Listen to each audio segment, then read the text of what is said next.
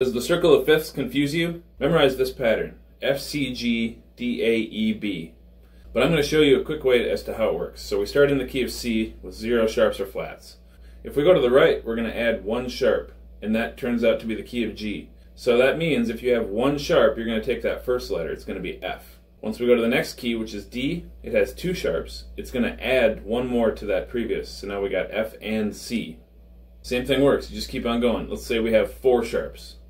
Well, those sharps are going to be F, C, G, and D.